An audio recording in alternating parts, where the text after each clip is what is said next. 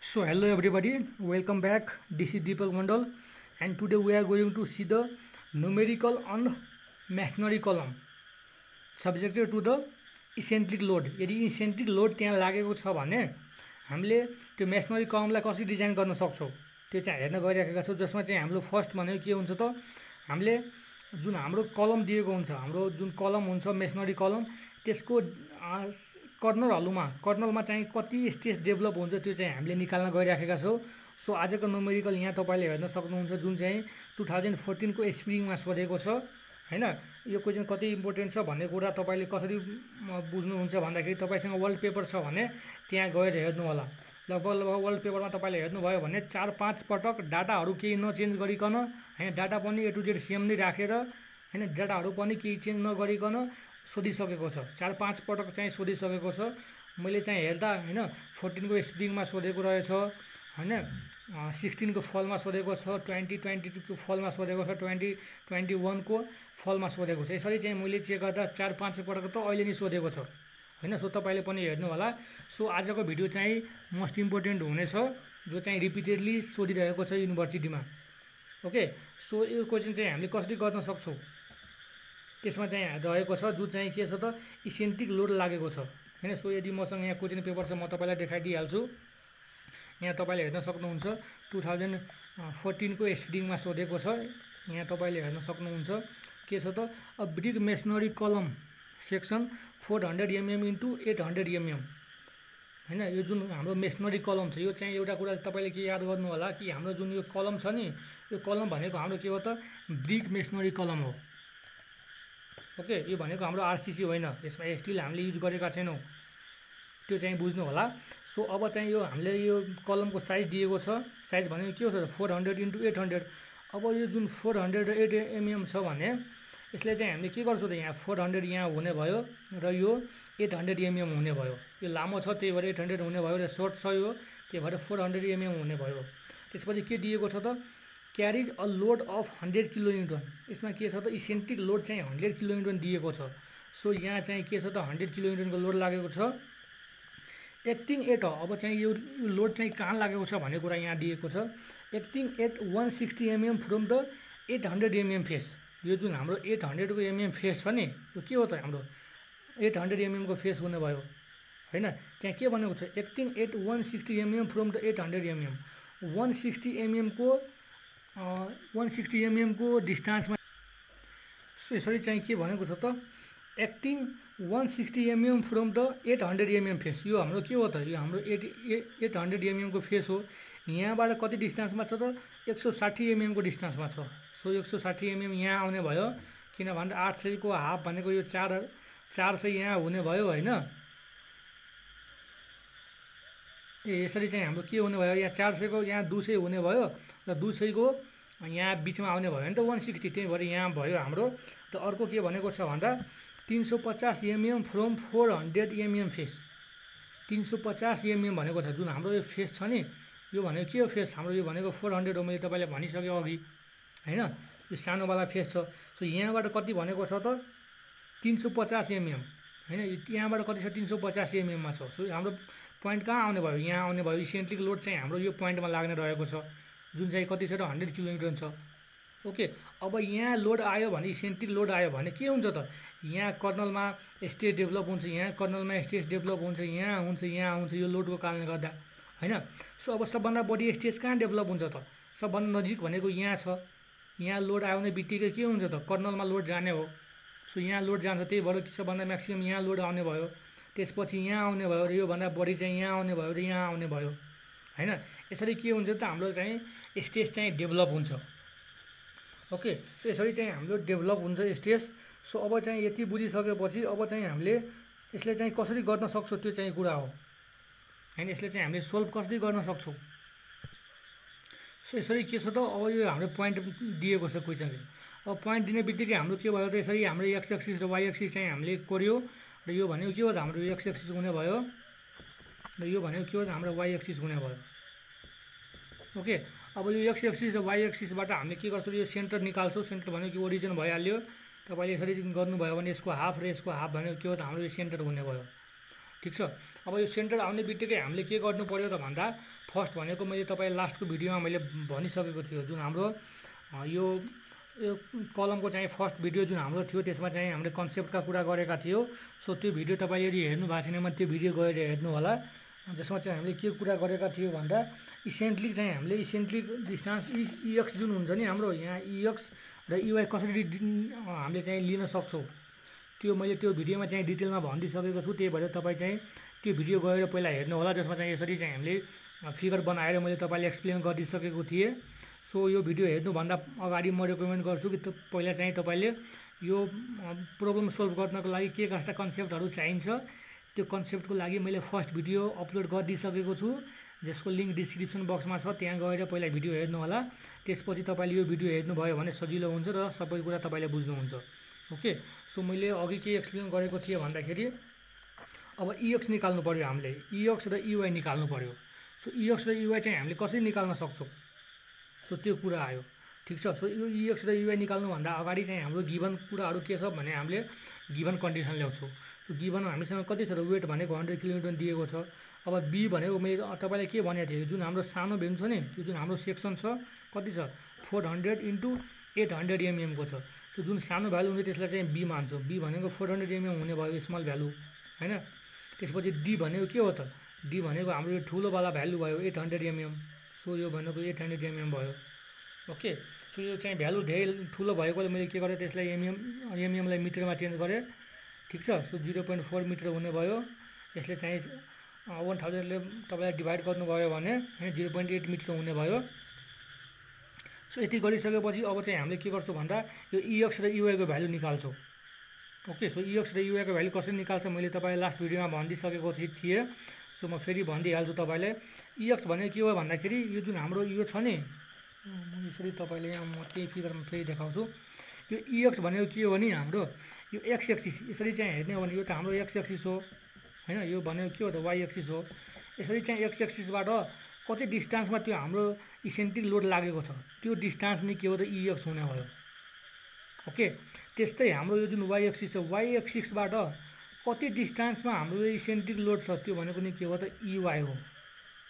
Okay, so यो कुरा तपाईँले बुझिसक्नुभयो। अब के छ त हाम्रो क्वेसनमा के छ त यहाँ तपाईँले हेर्नु त हाम्रो क्वेसनले 160 mm बाट चाहिँ यो छ भनेर दिएकै छ। भन्नुको मतलब यो कति दिएको छ हामीलाई यहाँबाट यहाँसम्म 160 दिएकै छ क्वेसनले हैन। यहाँ तपाईँले हेर्न सक्नुहुन्छ कति दिएको छ त acting at 160 from the 800 mm face भनेर दिएको छ नि।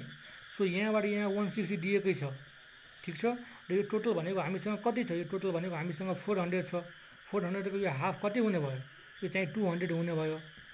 अब यो 200 मा 160 यहाँबाट यहाँ दिएकै छ भने अब मलाई एक्स एक्सिसबाट डिस्टेन्स निकाल्नको लागि के गर्नु पर्यो, यो पुरै यो 200बाट मैले यति घटाइदिएँ भने यो डिस्टेन्स त आउने भयो नि त हैन। सो मैले के गर्छु त यहाँ यो पुरै भनेको हाम्रो 200 हुने भयो। 200 माइनस मैले के गर्छु त 160 गरिदिन्छु।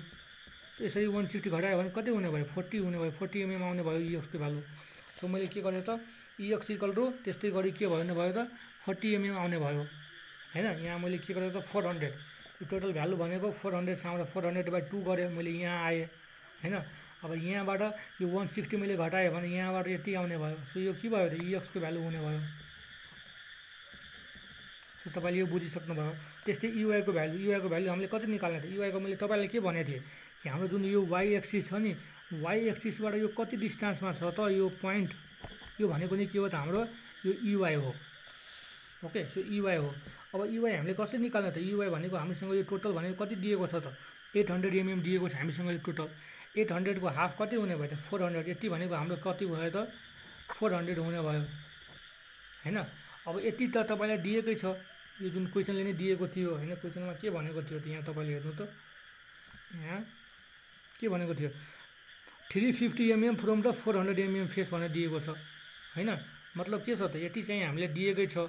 यहाँबाट तपाईँले यदि हेर्नुभयो भने यतिसम्मको डिस्टेन्स चाहिँ हामीले दिएकै छ 350 mm हैन। सो अब मलाई के चाहियो त यहाँबाट यहाँसम्मको डिस्टेन्स चाहिएको भने त त्यसरी के हुन्छ त यो 400बाट यो 350 मैले घटाएँ भने के हुने भयो त यो जति छ त्यति आउने भयो। ओके, सो यसरी मैले के गरेँ त यो फर्स्ट भनेको हाम्रो 800 थियो, टोटल भनेको 800 बाट यसलाई मैले 2 ले डिभाइड गरेँ अनि के गरेँ त यो जुन 350 दिएको छ क्वेशनले यो 350 मैले घटाएँ। 350 घटाइसकेपछि कति आयो 50 mm आयो। यसलाई मैले मिटरमा कन्भर्ट गरेँ 1000 ले डिभाइड गरेर सो 0.05 मिटर हुने भयो। ओके, यति बुझिसकेपछि अब के भयो त हाम्रो EX र EY चाहिँ हामीले क्याल्कुलेट गरिसक्यो। अब यो क्याल्कुलेट गरिसकेपछि सेकेन्ड स्टेपमा मैले तपाईलाई के भनेको थिएँ हैन, सेकेन्ड स्टेपमा मैले लास्टमा स्टेप देखाएको थिएँ। सेकेन्डमा मैले के भनेको थिएँ स्ट्रेस एट एनी पोइन्ट अब हामीले निकाल्नु पर्यो, जसको फर्मुला के छ त stress equal to W/BD 1 + 12 EXY/B² + 12 EYX/D² हैन, जसमा y र x के हो त कोअर्डिनेट पोइन्टको कोअर्डिनेट हुने भयो। मैले लास्ट भिडियोमा त्यही भएर मैले भने कि लास्ट भिडियो तपाईँ हेर्नु होला हैन। सो यो फर्मुला चाहिँ अब हामीले राख्छौँ। सो स्ट्रेस इक्वल टु के हुने भयो W/BD 1 + 12 EYX हुने भयो र यहाँ चाहिँ B² छ, यहाँ D² छ। यो फर्मुला स्ट्यान्डर्ड फर्मुला नै हो हाम्रो, त्यो चाहिँ बुझ्नु होला। र यो फर्मुलामा चाहिँ के गर्छौँ त अब हामीले भ्यालु हाल्छौँ। ओके, सो अब चाहिँ भ्यालु हामीले कसरी हाल्छौँ भन्ने कुरा भयो। तपाईँले यहाँ हेर्नुभयो भने यो जुन हाम्रो छ नि भ्यालु, सो यो यसको लागि चाहिँ हामीले के छ सब भ्यालुहरू दिएको छ। मेन भनेको के हो त यो y को भ्यालु र x को भ्यालु हाम्रोसँग अननोन हुन्छ, यो y को भ्यालु र यो x को भ्यालु। अब यो भ्यालु कसरी निकाल्ने भन्दाखेरि हामीले कोअर्डिनेटबाट निकाल्छौँ। कोअर्डिनेटबाट कसरी निकाल्ने भन्दाखेरि यहाँबाट कोअर्डिनेट हुन्छ हाम्रो। जसरी मैले तपाईँलाई लास्ट भिडियोमा भनेको थिएँ कि यो भनेको के हो त यो भनेको हाम्रो एउटा कलम भयो, यसको चाहिँ हाम्रो सेन्टर यहाँ हुने भयो। ठिक छ, सेन्टर यो हुने भयो। यो पुरै हाम्रो 400 दिएको छ भने यहाँबाट कति हुने भयो 200 हुने भयो, यहाँबाट 200 हुने भयो। यहाँबाट टोटल 800 छ भने यहाँबाट 400 mm हुने भयो, यहाँबाट 400 हुने भयो। सो अब यहाँ सेन्टर भयो भने यहाँ यो जुन ए छ ए को कोअर्डिनेट कति हुने भयो यहाँबाट यहाँसम्म कति छ त 400 र यहाँबाट यहाँसम्म कति छ त यो 200 400, 200 हुने भयो। त्यस्तै बी को लागि हामीले हेर्छौँ। बी को लागि कति भयो त यहाँबाट यहाँसम्म 400 हुने भयो र यहाँबाट यहाँसम्म यो तल छ आएको छ है त हैन, x एक्सिस y एक्सिसको नेगेटिभमा छ, त्यही भएर हाम्रो 200 - 200 हुने भयो। ठिक छ, त्यसरी के भयो त बी को कोअर्डिनेट पनि आयो। अब हामीले चाहिँ सी को कोअर्डिनेट निकाल्छौँ। सी को कोअर्डिनेट कसरी आउँछ त यो जुन हाम्रो सेन्टर छ यो सेन्टरबाट x एक्सिसमा के छ त माइनसमा गएको छ, भन्नुको मतलब -200। यहाँबाट यहाँ कति डिस्टेन्स छ हाम्रो यो भनेको 400 छ, यहाँ पनि 400 हुने भयो। सो -400 हुने भयो, कमा हैन यो y एक्सिसमा कति छ त y एक्सिसमा पनि माइनस छ यहाँ, सो -200 हुने भयो। ओके, त्यस्तै चाहिँ हाम्रो अब डी को निकाल्छौँ। डी को कति छ त डी को भनेको यहाँबाट माइनस नै हुने भयो, हाम्रो -400 हुने भयो हैन 400 र यहाँबाट माथि कति गएको छ त माथि भनेको तपाईँको 200 गएको छ, सो यो 200 हुने भयो। सो यसरी चाहिँ हामीले के गर्यो त सबैको कोअर्डिनेट निकाल्यौँ, जसको यहाँ मैले लेखिदिइसकेको छु। ए को कोअर्डिनेट हामीले कति निकाल्यौँ त 400, 200। बी को हामीले कति निकाल्यौँ त बी को 400, -200 यहाँ हेर्न सक्नुहुन्छ। सी को हामीले कति निकाल्यौँ त -400, -200। सी मैले कति लेखेँ त -400, -200। डी कति लेखेँ त -400, 200, -400, 200। यसरी चाहिँ के भयो त हाम्रो चाहिँ यो कोअर्डिनेट चाहिँ हामीले लेखिसक्यौँ। ओके, सो अब यो कोअर्डिनेट हामीले लेखिसकेपछि के गर्छौँ भन्दाखेरि अब चाहिँ हामीले यो भ्यालुहरू जति कोअर्डिनेट आयो नि त्यो चाहिँ यसमा भ्यालुमा हाल्छौँ। यो जुन हाम्रो स्ट्यान्डर्ड फर्मुला छ स्ट्यान्डर्ड फर्मुलामा चाहिँ हामीले त्यो भ्यालु हाल्छौँ। सो फर्स्ट हामीले के गर्छौँ भन्दाखेरि ए पोइन्टको लागि हेर्छौँ। फर्स्टमा जुन हाम्रो यो फिगर छ नि यो फिगरको ए पोइन्टमा कति डेभलप हुन्छ स्ट्रेस त्यो चाहिँ हामीले हेर्छौँ। मैले तपाईँलाई के भनेको थिएँ यहाँबाट सबभन्दा धेरै स्ट्रेस डेभलप भनेको ए पोइन्टमा हो। सो ए पोइन्टको लागि मैले के गर्छु त अब यो फर्मुलामा सबै भ्यालु त हामीसँग छँदैछ हैन। अब मेन कुरा भनेको यो हेर्नु त तपाईँले W को भ्यालु पनि हामीसँग दिएकै छ। सो मैले W को भ्यालु यहाँ राखेँ। W को भ्यालु कति छ 100 दिएको थियो क्वेसनले, सो मैले यहाँ 100 राखेँ हैन। त्यसपछि के छ त यहाँ तपाईँले हेर्नु त B र D छ। B को भ्यालु यहाँ छँदैछ 0.4 र D को भ्यालु 0.8।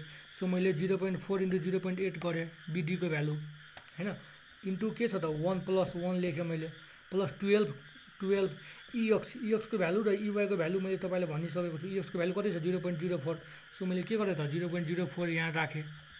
त्यस्तै यो Y र X को भ्यालु मैले तपाईँलाई भनिसकेको कोअर्डिनेट हो यो हाम्रो। कोअर्डिनेट भनेको कति छ हामीसँग 400 × 200, यो चाहिँ mm मा रहेको छ। सो मैले चाहिँ क्याल्कुलेसन धेरै लामो नहोस् भनेर मैले के गरेँ त्यसलाई मिटरमा कन्भर्ट गरेँ ओके। सो मिटरमा कन्भर्ट गर्दा कति हुन्छ त 400 भनेको तपाईँको एक्सको भ्यालु चाहिँ 0.4 हुने भयो यसरी हैन। र यो जुन वाईको भ्यालु छ यो वाईको भ्यालु कति हुने भयो 0.2 हुने भयो। ठिक छ। यसरी चाहिँ हामीले के गर्यो त भ्यालु राख्यो। र यो भ्यालु राख्दा तपाईँको कति भ्यालु आयो भन्दाखेरि यहाँ तपाईँले हेर्न सक्नुहुन्छ 617 हैन 19 आयो। अब यो के हुने भयो त यो भ्यालु हाम्रो किलो न्युटन। यसलाई चाहिँ हामीले यो पर मिटर स्क्वायरमा हुने भयो किन भन्दा यो त हामीले मिटरमा गएर गरेको होइन त एमएम त होइन। सो यति आयो। यस्तै के गर्छु त म अब 4b पोइन्टको लागि बी पोइन्टको लागि के गर्छु हाम्रो कोअर्डिनेट कति छ 400 × -200। सो यसरी चाहिँ म के गर्छु त यो फर्मुलामा चाहिँ राख्छु। कति भ्यालु राख्छु त भन्दा यो जुन हाम्रो कति कोअर्डिनेट 400 200 भन्नुको मतलब सब भ्यालु त सेम नै हुने भयो, मात्र यो एक्स र वाई को भ्यालु चेन्ज हुने भयो। एक्स को भ्यालु कति हुन्छ त यो हुन्छ 400 जसमा चाहिँ हामीले मिटरमा कन्भर्ट गर्यो भने 0.4 हुने भयो। र वाई को भ्यालु कति हुन्छ त यो -200 जसको मिटरमा भनेको के हुन्छ -0.2 हुने भयो। सो यसरी चाहिँ हामीले के गर्छु त बी को लागि राख्छु। बी को लागि मैले तपाईलाई भनिसके यो वाई को भ्यालु -0.2 र एक्स को भ्यालु 0.4 अरु सबै भ्यालु सेम नै छ। यसरी क्याल्कुलेट गर्दा कति आयो त स्टेसेट बी आउने भयो 242.17 किलोमिटर पर मिटर स्क्वायर आयो। त्यस्तै सी को लागि हामीसँग कोअर्डिनेट कति छ त -400 -200 भन्नुको मतलब -0.4 हुने भयो 0.4 यो कति हुने भयो -0.2 हुने भयो। सो यसरी चाहिँ यो फर्मुलामा एक्स को भ्यालु -0.4 र वाई को भ्यालु -0.2। सो यसरी के गरेर एक्स को भ्यालु -0.4 र वाई को भ्यालु -0.2 यहाँ हेर्न सक्नुहुन्छ। सो क्याल्कुलेट गर्दा कति आयो त स्टेसेट सी भनेको 7.81 आयो। त्यस्तै डी को लागि मैले -400 र 200 लाई मिटरमा कन्भर्ट गरेर 0.2 र के गरेर त मैले यहाँ चाहिँ -0.4 र यो यसको चाहिँ वाई को भ्यालु 0.2 चाहिँ राखेँ। यसरी गर्दा कति भयो त 382.81 किलोमिटर पर मिटर स्क्वायर आयो। यसरी चाहिँ हाम्रो के भयो त यो डिफरेन्ट ए कोअर्डिनेटको लागि बी कोअर्डिनेटको लागि सी र डी को कोअर्डिनेटको लागि यसरी फिगरको यो 4वटै कोअर्डिनेटको लागि के भयो त हाम्रो स्टेस चाहिँ हामीले क्याल्कुलेट गर्यो। सो यसरी चाहिँ क्याल्कुलेट गर्दा कति भयो त स्टेस 8A भनेको 617.19 किलोमिटर पर मिटर स्क्वायर। मैले तपाईलाई के भनेको थिएँ यहाँ यदि छ भने लोड लागेको छ भने इसेन्ट्रिक लोड सबभन्दा धेरै स्टेस चाहिँ यहाँ डेभलप हुने भयो र यसको डिस्टेन्स चाहिँ के छ त यहाँ भन्दा त यो धेरै छ नि त। त्यही भएर के हुने भयो त यसको कम्पेयरमा चाहिँ यहाँ थोरै स्टेस लाग्ने हुन्छ। सो स्टेसेट बी कति भयो त यहाँ 242 मात्रै छ, यहाँ 617 थियो हैन। सो अब के हुन्छ त अब यसलाई चाहिँ यो सी को कम्पेयरमा तपाईले हेर्नुभयो भने सबभन्दा लामो डिस्टेन्स यो सी छ। सो बेस कुरा यहाँ चाहिँ सबभन्दा कम हुने भयो। सो यसरी चाहिँ सी को हाम्रो भ्यालु कति आएछ 7.81 किलोमिटर पर मिटर स्क्वायर आएको छ जुन चाहिँ यसको भन्दा सानो छ हैन। त्यस्तै तपाईले डी को हेर्नुभयो भने डी के छ त यो नजिकमा छ नि त हाम्रो हैन। त्यही भएर के हुन्छ त यो जुन डी छ यो जुन हाम्रो यो भनेको यहाँबाट यो भनेको हाम्रो यो भन्दा त थोरै भ्यालु आउँछ हैन। सो चाहिँ यहाँ तपाईले हेर्न सक्नु डी मा कति छ त 382.81 छ। ओके। सो यसरी चाहिँ के भयो त हाम्रो चाहिँ स्टेज चाहिँ हाम्रो डिफरेन्ट पोइन्टमा आयो जसमा चाहिँ तपाईले के हेर्नुभयो त सबभन्दा धेरै भनेको ए पोइन्टमा डेभलप हुने भयो जुन मैले अघि पनि तपाईलाई भनेको थिएँ र सबभन्दा थोरै भनेको यो चाहिँ सी पोइन्टमा डेभलप हुने भयो जुन भनेको 7.81 मात्रै छ किन भन्दा यसको चाहिँ डिस्टेन्स धेरै भएर हो नि त। सो यसरी चाहिँ हामीले प्र्याक्टिकल पनि बुझ्यो र हाम्रो क्याल्कुलेसन अनुसार पनि हामीले बुझ्यो कि स्टेज कहाँ कति डेभलप हुने भयो। सो यसरी चाहिँ हामीले के गर्छौँ त यसरी चाहिँ सिमिलरली नै हामीले चाहिँ डिफ्रेन्ट क्वेसनहरू आयो भने हामीले चाहिँ यसरी गर्न सक्छौँ। सो यो चाहिँ बुझ्न भनेको सजिलो क्वेसन थियो तर चाहिँ हल्का कन्सेप्चुअल थियो, त्यही भएर तपाईले चाहिँ बुझेर गर्नु होला ताकि मिस्टेक नहोस्। So thank you very much. तपाईलाई भिडियो कस्तो लाग्यो कमेन्ट बक्समा कमेन्ट गर्नु होला र भिडियोलाई लाइक गर्नु भएको छैन भने भिडियोलाई लाइक गरिदिनुस्, च्यानललाई सब्स्क्राइब गरिदिनुस् र यस्ता अन्य भिडियोहरू मैले डिस्क्रिप्सन बक्समा प्लेलिस्टको लिंक राखिदिसकेको छु, त्यहाँ गएर तपाईले भिडियो हेर्नु होला। र मैले फेरि पनि भने कि यो बगानदा जुन हाम्रो फर्स्ट पार्ट थियो त्यो भिडियो चाहिँ मिस नगर्नु होला। त्यो भिडियो चाहिँ हेरेर चाहिँ यो तपाईले फेरि हेर्नुभयो भने तपाईको क्लियर कन्सेप्ट हुन्छ र तपाईले यदि बुझ्नु भएको छैन भने म के भन्छु भन्दा तपाईले हैन 2-3 पटक चाहिँ भिडियो हेर्नु होला, त्यसपछि तपाईलाई आफै सबै कुरा बुझ्नुहुन्छ। Okay. So thank you very much. C you in next video.